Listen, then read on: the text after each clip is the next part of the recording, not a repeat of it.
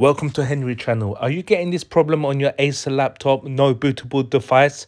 Then stay tuned and I will show you what to do. So there's two steps to overcome this. First step is to enter BIOS. Yes, so with Acer laptops, when you power on your laptop, you have to keep tapping F2 key.